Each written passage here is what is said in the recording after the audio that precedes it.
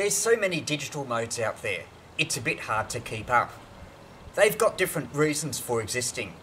For instance, Whisper takes 2 minutes to send anything. You just send your call sign, your output power and your grid locator.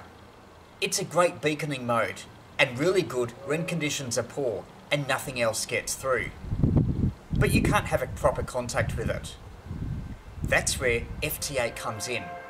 Enormously popular, you can have an exchange with a station with transmissions in 15-second blocks.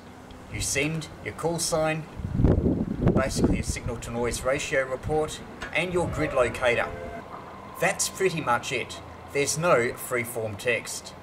That's where JS8 call comes in. Like FT8, transmissions are in 15-second blocks.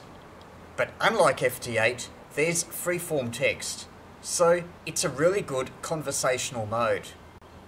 It's far more human and less robotic than FT8, and I think more people will be coming over to it.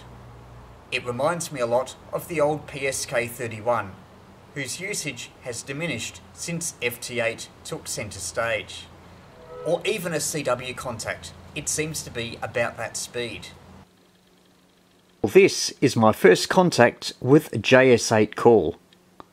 With VK3YE only about 10 kilometres down the road. I downloaded the JS8 call software. I'll give you the links below. And so far, I'm very impressed with it.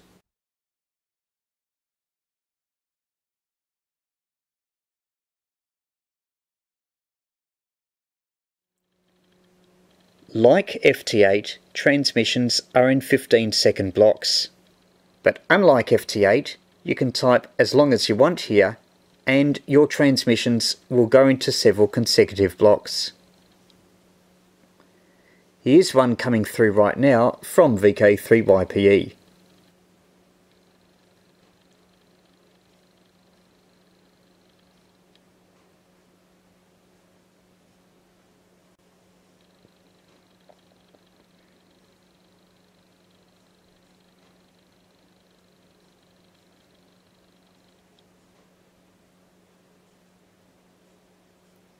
You can see where it stopped mid-sentence and we're just waiting for another block.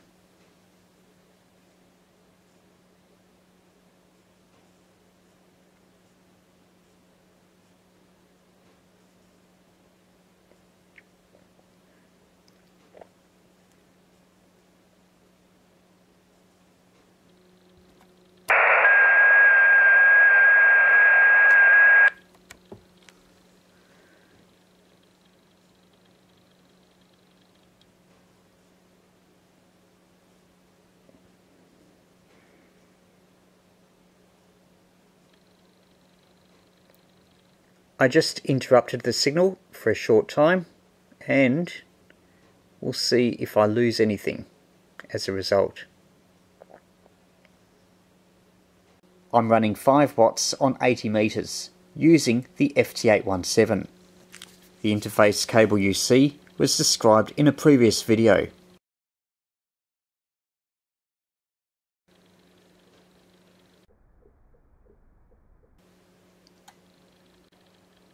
There's an answer to my question.